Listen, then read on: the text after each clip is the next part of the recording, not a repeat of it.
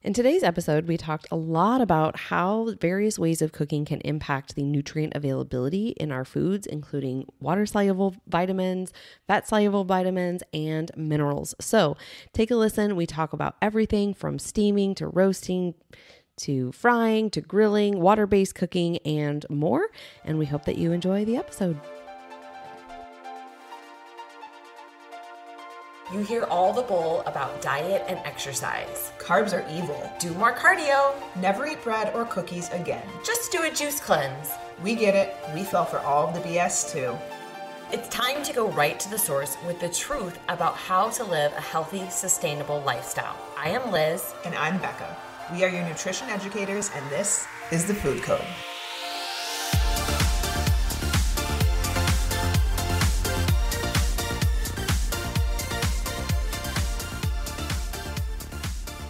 We are back in the studio today. I know. You know what's really funny? Nick last night, he goes, "So you're going to Liz's tomorrow? Are you excited to go and see your best friend?" And I was like, I haven't seen her in a really long time. I was like, I mean, we talk. He goes, a lot. You talk all the time. And when you're not talking, you're texting each other.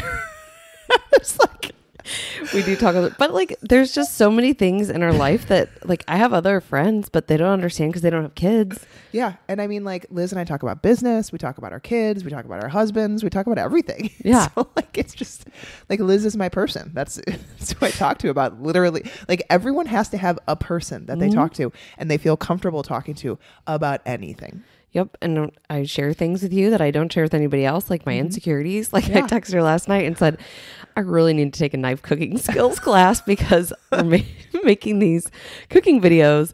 And I don't know if you get this way, but like I get nervous knowing the camera is on and I'm like trying to chop and probably holding the knife wrong and don't look at all like a professional chef. But I have just embraced that I am not a very skilled chef. I make things that taste good, but you know, and my husband's been recovering from COVID and he still has no taste or smell really. And so he'll like be like, this is really good tonight. And I'm like, you can't even taste what I just made. How can you say that it tastes good? Oh my gosh. Well, then he has no excuse to go out to eat because what's the point of going out to eat if you can't taste Believe it? me, I don't know. He still manages it. He ate chicken wings last night before dinner, leftover chicken wings from the weekend. Well, maybe in his mind, he just... Yeah, I'm sure he remembers how they taste. He says he can taste spice, like he can taste some spices and stuff like that. And then he has like he smells everything in the house right now. Like he smells candles multiple times a day to see if his smell is back. He smelled my perfume bottle the other day. He's like, I can kind of smell this. So I don't know. Hopefully it'll be back very soon and not skewed. Because like I know my brother-in-law still says there's some things that smell funny and just certain things that taste like soap still. Yeah. And he had COVID almost 2 years ago. Yeah, that's crazy. So crazy. So today is going to be, I would consider today like a fun fact podcast because we're going to talk about cooking methods and all the different fun facts about all the different cooking methods. I actually learned quite a bit as I was reading through notes for today. I was like, oh, I didn't know that. And I think hopefully this will remind you of some new ways that you can try and cook and give you some information on like what oils you should be cooking with when you are cooking at different temperatures and all of that good stuff. So we're going to talk about the best ways to cook for maximum nutrient absorption. yes, because we know that there's a lot of people out there who say that, you know, you just need to eat everything raw. And here's the thing, I'll be honest, I don't like raw vegetables. Like to sit down and want to eat celery and cucumber and broccoli, I don't know, it's just not my jam. And so, you know, I was at the gym this morning and forgot my headphones, forgot my water bottle. It was a disaster, but I had a really great workout. Probably a good thing that I forgot both of those things because then I could actually pay attention and focus. But I was thinking about, you know, all of the things that I've learned through cooking, both with writing the Fit Cookery cookbook and then also just as we've been, you know, doing more cooking videos lately. And I'm like, there are so many things that we get questions about from our clients. I thought this would be a really good topic to share in terms of, like Becca said, like what are the oils and what temperature, you know, should you be cooking things at? And, you know, what about the loss of vitamins and minerals when foods are cooked a certain way? And so, yes, raw foods can be great for some individuals. However, if they're not palatable to you and you never want to eat them, I would rather you eat a good stir fry or cooked vegetables or make an awesome soup and get those nutrients in than just avoiding them, altogether. And then the other piece of this too is for some people with digestive issues, they can't tolerate large amounts of raw vegetables and stuff. So I thought that would be, something that we would, kind of cover today as well and share some tips and tricks for you. So again, before we dive into this, as Andy Frisella says on his podcast, we need you to pay your dues. Yes. Please share, rate the podcast, tag a friend. This is something that everybody can gain benefit from because everybody cooks in some way, shape, or form. We hope. Well, we hope, yeah. We hope that everyone cooks. So I know Liz kind of mentioned raw foods, and there is such thing as like a raw food diet. And there are people that are zealots for raw food diets. There also is a large benefit to cooking foods, especially meat foods that can have foodborne illnesses and stuff like that to help prevent those things like fire. And cooking was a very good development in human nature, and we want to be thankful for that. So you do not need to eat raw foods, but there are some downsides to cooking, and especially cooking certain methods. So cooking can actually reduce antioxidant content, and it also may increase the levels of carcinogens and oxidized fats in food, depending on the method, the temperature, the ingredients that get used. So heat can actually break down and destroy 15 to 20% of some vitamins in vegetables, especially vitamin C and B vitamins, as they are water soluble and can destroy folate and potassium. So when you're cooking in water, we're going to kind of get to each of the methods of cooking and, the highlights of what benefits are, what the cons are. So you can kind of decide, but we will talk about all of that so that you can figure out what's the easiest way to cook. I know for me, I was like, oh, I haven't done that type of cooking in a while. Maybe I should go back to that. So hopefully this will also spur some creativity around your cooking right now, because each method kind of has a pro and con. So we're going to run through them right now. But other studies, just really fast before we dive into these, in terms of certain foods, but then the benefit from cooking, because I mentioned that there are some downsides to cooking foods. When cooking carrots, spinach, tomatoes, heat facilitates the release of certain antioxidants by breaking down the cellular walls of those, and it provides an easier passage for the good guys from food to body. So know that not all cooking is bad in terms of antioxidant and vitamins. It's just certain things help with the digestion of food and help with the absorption of those nutrients. Other things can break down and impact that. So we're going to kind of dive into those details. Yep. Yeah. And what comes to my mind here initially is for people who struggle maybe to break down, digest, and absorb beans, for example, right? They have lectins on the outside of them. And a lot of plant-based foods do have various protective mechanisms because that is in nature for them to prevent being killed and eaten by, other bugs and things like that. And so for certain, let's say really rough vegetables, I think Brussels sprouts, I think kale, some of those really, think if you were going to just eat it raw, it's hard to chew, right? It's hard to break down even in your mouth through the chewing process. So those things you're going to do a lot better in terms of overall digestion and absorption of the nutrients in those foods if you can help your digestive system by cooking them adequately. I like to use, my pressure cooker, which we'll dive into that as well. And that can help from a digestive perspective because I do know a lot of people avoid foods or certain food groups because they can't tolerate them digestively. They either get gas or bloating, upset stomach, right? More sulfurous vegetables, things like that too. So if we can cook our food in a different manner, then we can increase the variety of foods that we can consume, which increases enjoyment, right? But it also gives us more nutrient availability, even if we lost a little bit of, the nutritional profile. So let's dive into the different types of cooking methods. So first, I think this one is very, very common, grilling and broiling. So this involves dry heat to cook a food, right? And grilling, the heat source comes from underneath, right? If you are cooking with I did not know. I was reading this and I was like, I guess I knew it, but it putting grilling is from the bottom, broiling is from the top. Yep. Yeah. And unfortunately, the same heat that produces the great flavor also contributes, though, to the formation of toxic compounds. Okay, so I was actually listening to another doctor talk about certain grills and what actually happens when the fat drips down and catches fire. That is a carcinogen then. Interesting. That's what makes it so tasty, though. So this is true, though, because the same heat that like makes the food and have that flavor contributes to that. Mm-hmm. So there are some toxic compounds, and I'm going to do my best pronouncing these toxic compounds. I don't really understand why science has to make words so long and confusing, but here we go. Acrylamide is known for toxic effects on fertility and the nervous system. That's one compound that can get created. Polycyclic or aromatic hydrocarbons. So these are PAHs basically. And basically you can get them from cereals and vegetables. So like when vegetables are grilled over an open flame, they are present in soil and in ambient air.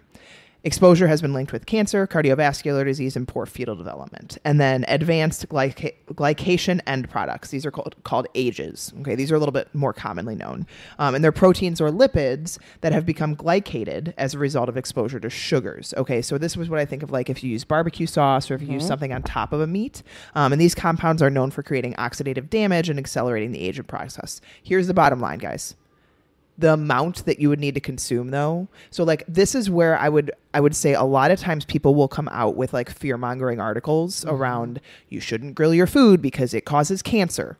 They pull from these studies. They pull from these that are like you would need to eat 500 times the amount of a normal diet of it to get these negative things happening from the food. So the World Health Organization, the WHO, has also come out with like stating that you would need to consume very large amounts to get the exposure to cause damage. So although some of these might have like correlation to some toxic compounds, there is no like causation that, a study has proven if you grill your food, you're going to get cancer type thing. Yeah. Well, when I was reading through this earlier, I was thinking back to when I used to grill in college and, I didn't really know what I was doing then. I was just trying to make a hamburger, or a steak. And sometimes when that fire would get too hot and a lot of the grease would, fall down or, it was really, really smoking, is that really healthy for us? And so maybe this comes down to, let's just change the way that you grill or the way that you broil and you're not burning things to a crisp, right? We don't want to have all of that char on the outside of our meat. Plus nobody wants to eat dry meat anyways. So I think that can be something to take away from this is just be mindful, get a drip pan. If you, depending upon the type of grill that you're grilling on, if you grill a lot, make sure that maybe you're just lowering the temp or getting a drip pan so not all of that is burning back up onto your food. Yep. The next one that we're going to talk about is steaming. So anything from fresh vegetables to fish allows them to cook in their own juices and retain all of the natural goodness. Okay. So again, here's a benefit of steaming that we don't need to pour a bunch of fat onto, our meat or veggies or fish. So if you're following, let's say a moderately low fat, let's say above 50 grams per day, like I know for me, if I'm having other sources of fat or the meat that I'm consuming itself has fat in it, I'm not generally adding more fat. And I usually consume around 60 to 70 grams of fat a day. We recommend no less than 50 grams of fat for women a day because we need it to build our hormones. So we're not talking about low fat here, but we do know that in certain cooking methods, you are going to have more fat if you're cooking with a lot of butter, oils, things like that, which we'll get into. But steaming is always a good way because we can add a little seasoning, first to the water, whether it's, a good pink Himalayan sea salt, another colored salt. The colored salts are going to provide us with more minerals. So I use that instead of just regular, white table salt. But you could also add in like lemon juice or depending upon what you're making, like I've been doing more juice from oranges for certain meats and things like that. But steaming is basically going to allow you to cook your food without immerging it into water. And we'll talk about that here in a little bit. But basically when you immerse vegetables into water, we do lose some of the vitamin B and vitamin C vitamins that are in that food because they are water soluble vitamins. And unless you are utilizing the juice that you are like boiling something in, you will lose that 15 to 20%. Yep. And there are one downside to steaming. does not taste great. Yes. Steamed vegetables are not my favorite. So add some seasoning. Yes. All right. Roasting and baking. Roasting and baking both involve cooking in an oven with dry heat. Roasting is obviously things like meats, vegetables, baking, baked goods, bread products, stuff like that. Vitamin and mineral losses are pretty minimal with moderate temperature roasting or baking. Some B vitamins may be lost in the meat drippings, which is why basting can actually be very beneficial. Or if you wanted to use those juices to make like a gravy, but otherwise you lose the vitamins that seep off in the meat drippings. Pretty simple with roasting and baking. It's pretty great. It just causes some with a little bit of whatever comes off. And then stir frying and sauteing. Stir-frying and sauteing, food is cooked in a saucepan or a skillet over medium to high heat in a relatively small amount of oil or like other form of fat. And this improves the absorption of fat-soluble vitamins and antioxidants. Cooking without water and for like a shorter time helps us actually retain those B vitamins better. But you do want to watch out for high heat, which can destroy like the unstable compounds within these foods. And it can also cause the formation of those ages and the acrylamide, which we talked about with the grilling. So I usually always make sure that I'm keeping it over like relatively medium heat and not causing any burning of oils or burning of fats before I add in the food. You mean like the 3 times that we set the fire alarm off cooking at our resort this past weekend wasn't a good idea? Sometimes I just believe that people put the fire alarm in a bad place. Like my parents' house goes off with anything. Mm-hmm. At our old house, it would go off with anything. Yeah. You got to put them in the right place. Like cooking is going to create some form of steam that can set off a fire alarm. We need to be smart. Yes. Well, we were making bacon, and so that's always, producing more smoke. But the fan on the microwave above the stove didn't go anywhere. It wasn't vented to the outside. So it was just recirculating into the room. And then, yes, 100%, the fire or smoke detector was like, I don't know, 5 feet away from the stove. I don't even know where ours is in our kitchen. I haven't even paid attention to where it is in the kitchen. Probably find it. I mean, I'm sure it's somewhere that it needs to be. I just have never paid attention. Yeah. All right. So speaking of smoke, let's talk about frying. So frying involves cooking food at a very high temperature in a large amount of fat. Typically, this is oil, right? You go out to eat, you eat fried foods. You're probably, consuming a lot of canola oil or safflower oil, some of those higher heat cooking oils. And it's popular because the skin or the bread coating forms a seal, ensuring that the inside remains, everybody's favorite word, moist, and cooks evenly throughout. And frying can preserve vitamin B and C because, again, there's no water involved. However, it can turn otherwise healthy food like vegetables, right, into an inflammatory nightmare because we're cooking in inflammatory oils since those oils have a higher smoke point, which we're going to cover as well. And so really eating fried foods just results in consuming harmful compounds.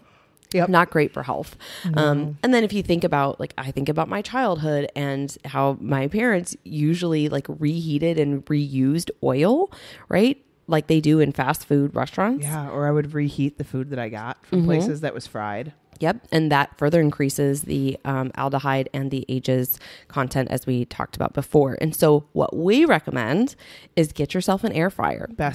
Best investment ever. Yep. It can give you about 80% of the experience, but there's no added oils and there's no unhealthy toxins. Plus, if you're, watching the fats, then, there's less fat content in there. And I do everything in my air fryer. We do everything. Sweet potatoes, fries. Reheating fried food. If you really want to reheat fried food, put it in the air fryer. Yep. Oh my gosh. I know that like we just talked about how it's not great for you to reheat fried food, but if you want and you got some maybe delicious French fries from a restaurant and you want to experience those again, or believe it or not, a little fun fact that I've learned, fresh tortilla chips, if they go a little bad, you put them in the air fryer, they taste like new. Yeah. I actually made tortilla strips out of white corn tortillas for a soup that I made not too long ago. And it was perfect. Like honestly, you could cut that into, 4 or 6 and make your own chips out of the white corn tortillas if you didn't have any chips in the house, but you wanted it for something. I do salmon in the air fryer. We do veggies in the air fryer. We do other meats. Chicken thighs are delicious in the air fryer. They just make a lot of smoke. I've learned that the hard way. Well, my entire kitchen. Your kitchen is apparently not going to catch on fire. I could barely see through my kitchen. There was so much smoke and no fire alarm was going off. So maybe I should be concerned. I don't know. Okay. Water-based cooking. Water-based cooking includes things like poaching, simmering, and boiling. Really short, funny story. Every time I ask Nick what he wants for breakfast, he's like, Eggs Benedict, poached eggs. And I'm like, I'm not making Eggs Benedict. I'm never making you Eggs Benedict because it's a pain in the butt to make. And every time, this just reminded me of that. Every time I ask him what he wants for breakfast, if I make him breakfast, it's some ridiculous thing. But anyways, water-based cooking includes poaching, simmering, and boiling. All three of these methods use water to heat the food, but differ in the temperature used. So poaching is very low, less than 180 degrees. Simmering is like 180 to 200 degrees, and boiling is 212 plus degrees Fahrenheit. Elevated temperatures and a large volume of water, like Liz talked about earlier, actually can wash away many of the vitamins and some of the minerals in certain foods. So if you consume the liquid, you get these vitamins and minerals back. But like soups and stews, that's not a concern. Everything else, no one's really drinking the liquid or consuming the liquid that they're cooking within. So yeah, like I think about, in the past when I have done like broccoli and I've, boiled that, the water turns green. That's a lot of the vitamins and minerals, seeping out into the water. And I'm not using that water to make anything with. So here is where you do lose some of the benefits of your vitamins and minerals. Again, guys, we're not talking about that everything is totally depleted, but the more you know, the better you can do, right? Yep. So let's talk about slow cooking and pressure cooking. One of our favorite things. We always talk about our Instant Pots, right? So slow cooking is going to be done in a crock pot, right? It's that gentle method of cooking. Again, the word slow indicates that it is a longer period of time, and therefore, let me go back. All right. So let's talk about slow cooking and pressure cooking. One of our favorite ways to cook in the house, and this really kind of is self-explanatory. Slow cooking, usually done in a crock pot, low temperature, takes longer, and that temperature is below that boiling point of water, so 212 degrees or less. Pressure cooking is similar to slow cooking, but typically uses a higher temperature and a shorter amount of time. And there's been many studies regarding the nutrient retention of food prepared in slow cookers, but it's reasonable to assume that some nutrients are going to be lost when we are pressure cooking things. Now, here's what I will say about this. My pressure cooker, like usually I'm making like meats or roast in there, soups, stews, things like that. So I don't get concerned because again, I'm going to be consuming all of the liquid that is remaining with the food, right? Because I'm either eating a soup or a stew, or I'm usually turning some of the liquid left over from a roast into like some sort of sauce or gravy.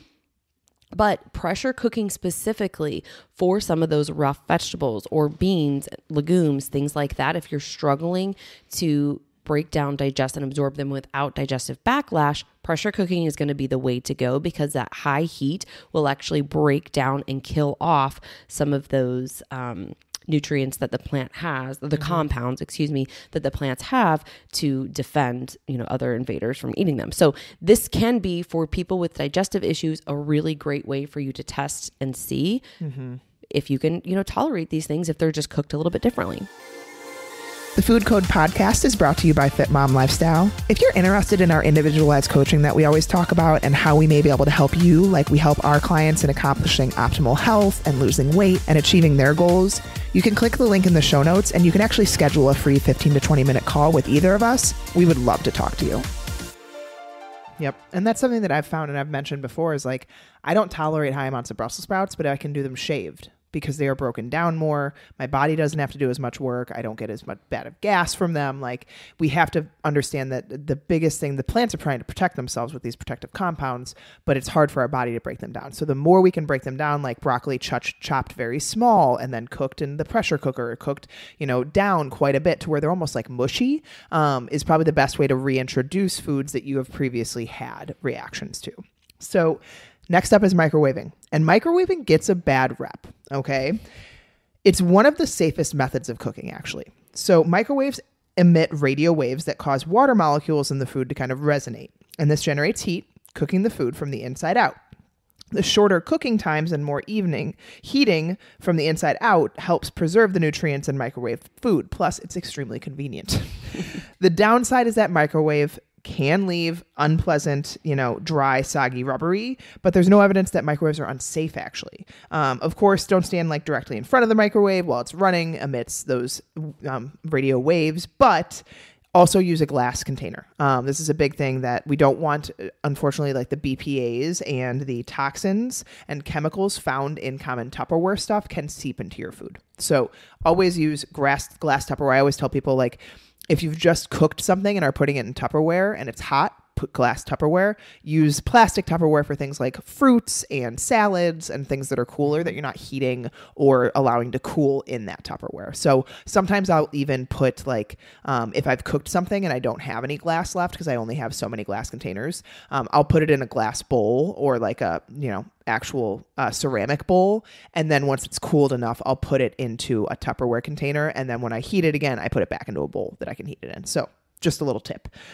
So that's the kind of only downside of microwaving, but microwaving actually is very safe and it retains a lot of the nutrients because it doesn't, and nothing seeps out. It's all pretty much contained within the food. So last thing we want to talk about is oils. And this is something that kind of like a lot of people don't think about, but oils have what's known as a smoke or a burning point.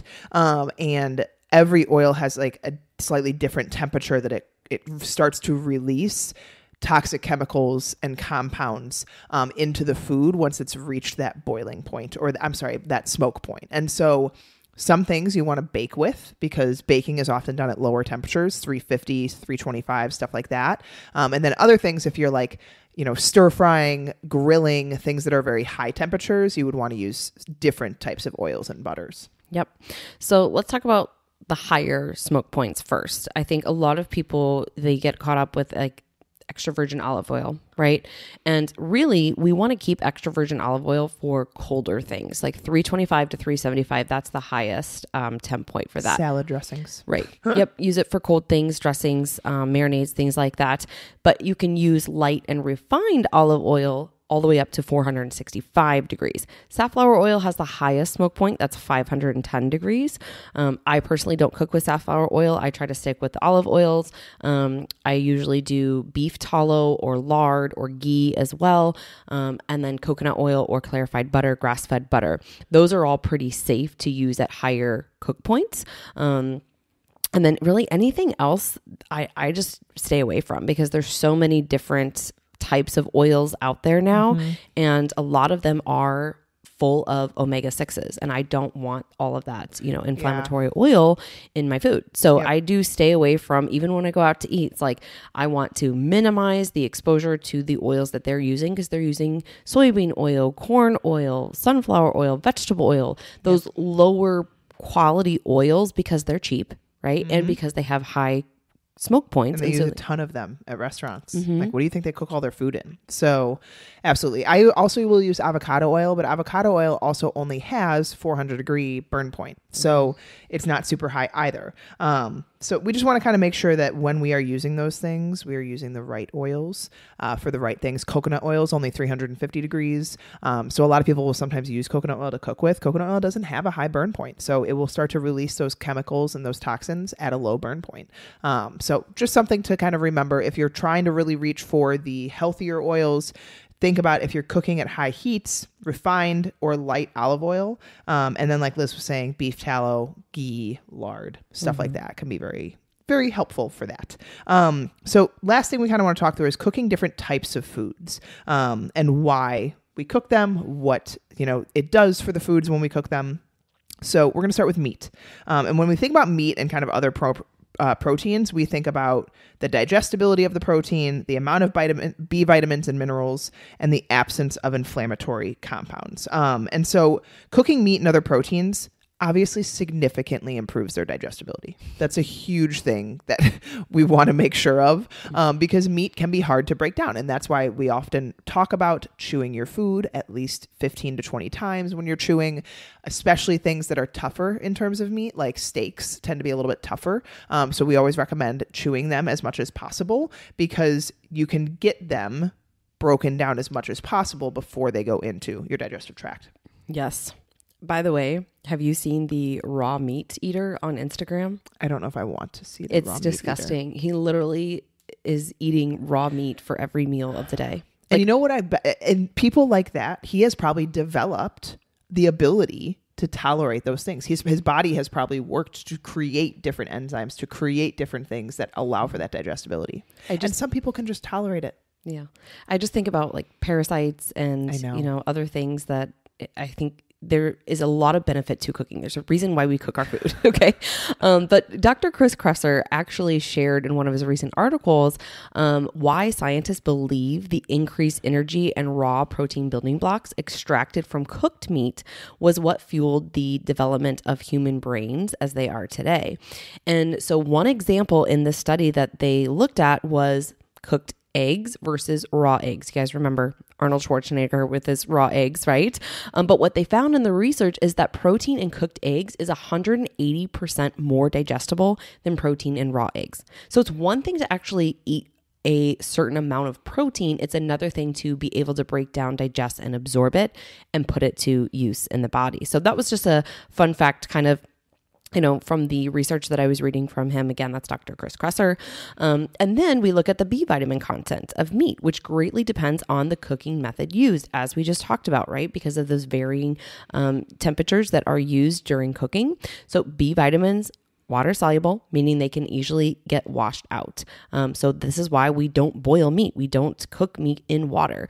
And so for me, when we're doing, steaks and things like that, we're usually grilling it, or the latest thing, because it's winter here and our grill is, outdoors and it's, not wanting to start right now, we're doing a lot of basting. So I just posted a video this week. We did carne asada tacos last night. We did a lot of basting with the clarified butter because that, again, has a higher smoke point. And so that's what we use along with the other seasonings and herbs to cook it in the skillet. Mm-hmm. And with long cooking times at high temperature, the B vitamins in like roasted, grilled, or broiled meat may decline as much as 40%. So roasting is a good option because then you can collect and, baste with those meat juices. With grilling, the drippings and the nutrients they contain are often lost. But still, these may be better than like water-based methods, simmering, what we talked about earlier, totally blanking. Losing B and C vitamins in water. Yes, it's simmering, or I'm trying to not sous vide, because sous vide is great because it cooks within water, but the juices are contained within the package that you do it. Mm-hmm. But other types of poached. That's what I was thinking. Poached protein cooks, you lose a lot of these B vitamins. So simmering has been shown to result in the loss of up to 60% of B vitamins. So when you are cooking your meat, you want to be making sure that you are using methods that allow you to keep a lot of this sautéing, roasting, grilling, and kind of repurposing those drippings on top of the meat to help maintain that. So few studies have been done on minerals in cooked meats. We just talked about vitamins, but there is a general consensus that minerals are reasonably retained within the meat. Manganese, copper, iron, zinc are thought to be most stable. One study found that these minerals in pork loin increased in content actually with boiling, but subsequently decreased if cooking was carried on to high of temperatures. So this is why we don't want to overcook our meat. I should listen to my advice. I'm totally my husband hates the way that I like my meat. He's like, something is wrong with you. And it bothers me to cook it this way. I'm medium rare all the way. See, I like a little bit more close to medium. I don't like when it's like mushy, because I feel like rare steaks are like more mushy. Mm-hmm. That bothers me. Yeah. And I will eat my chicken dry as a freaking toothpick. And it drives him crazy. I don't prefer it that way, but I don't mind it. And so he gets really upset. And every time he grills my chicken, and when I have a meal prep my chicken, I cut into them to make sure that they're cooked to the way that I want. And he gets really upset. You don't want to see any pink in the center. No, not at all. Not at all. But I also I don't like mushy meat. And so I don't want my burger with a ton of red. That's why I prefer turkey burgers, because they tend to be more cooked. But anyways, you want to find that sweet spot for meat. You don't want to overcook it. So maybe I should learn to like different things. But he literally, he's it's not done right. And I'm well, that's how I want it. So for me, it's right. I need you to get over it. or else I'm just going to put it in the microwave.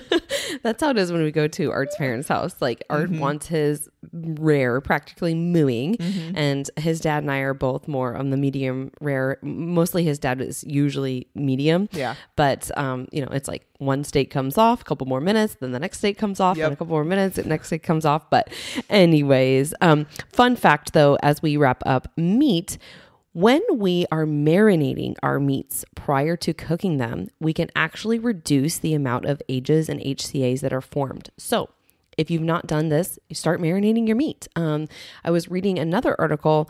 It was in the book that I've been reading, Salt, Acid, Fat, and Heat. They were talking about acid in marinades. So, citric juices, apple cider vinegars, things like that, and how beneficial they are. And then another one related to salt was salting your meat and letting it dry age in your fridge for a few days before cooking it. So I got to practice that a little bit more. I did it once. The meat that I did it on wasn't the best. So I want to try it with some of the stuff from Butcher Box because I'm sure that that's going to change the flavor and the profile tremendously with that dry aging. With the fillet. We're doing fillets. The one qualm I have with Butcher Box fillets, they're tiny. They're only 4 ounces. We get ribeyes. Pretty much I don't deviate from ribeyes. I usually do 4 ribeyes and then pick 2 other things because ribeyes here are so expensive. Wait, see, I don't like ribeyes because, again, I don't like fatty proteins. Yeah. They're just like, they're not my jam. It's just, I don't know. Love me a good ribeye with some blue cheese. See, I put the blue cheese on the fillets. We put the blue cheese on the fillets, a little bit of blue cheese. Nick mixes it with like some breadcrumbs. It's really good. So yummy. Bless my husband for putting up with my weird food things. But anyways, so last thing we're going to touch on is actually resistant starch and fermentation. So cooking and cooling, certain things can cause them to turn into a resistant starch. Resistant starches are very beneficial because they are actually able to pass through the digestive tract without being altered, and they can help with digestion and bowel movements. And so not everything can become a resistant starch. There's very few things actually that can become resistant starches. So one thing we've talked a little bit about is cooking and cooling white sushi rice. It actually has to be a particular type of rice. And white potatoes causes some of their starch to convert. It basically crystallizes during that cooling process and becomes a resistant starch. This is one instance where frying may be beneficial, as frying potatoes also actually converts the starch into resistant starch, which feeds good gut bacteria, and it has a lower glycemic index. So there's the benefits of the resistant starch on top of the digestibility or the digestion aspect and the bowel movements that it can assist with. And then fermentation. While not technically a cooking method, fermentation dramatically changes the health profile of food. So the biggest benefit of fermentation is, of course, the probiotic bacteria. A lot of people hear about fermented foods helping with probiotics, but fermentation also increases vitamin K2 content and may reduce pesticide burden. So of course, fermentation can also increase the histamine content of foods. It's kind of like a double-edged sword here, but this can be like an issue with people that have a histamine intolerance or mast cell activation disorder. Not everyone has histamine issues. It's actually quite, it's not like a very common thing. But those are also things that can be beneficial with types of food preparation that you're doing. Yeah. Fermentation is one of my favorites, like glassing or canning.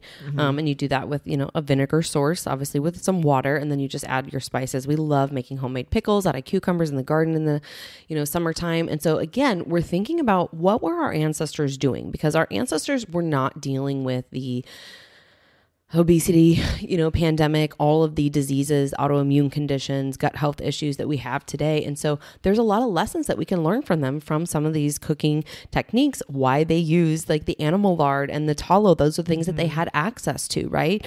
So hopefully this was educational for you and you learned some things. Be careful with those oils. As we mentioned before, pick ones that have, the high cooking temp point. If you are going to be cooking high heat, otherwise, make sure that everything that you are consuming is pretty well cooked, balanced, and, consuming a lot of good omega-3s in addition to fruits, vegetables, antioxidants from a variety of foods. And this also allows you to enjoy your food more. So happy Wednesday. We'll be back on Friday. Thank you for listening to The Food Code. If this episode resonated with you, please share, rate, and review, as this helps us reach others around the world. With that, thank you for listening. We'll be back soon. Love you guys.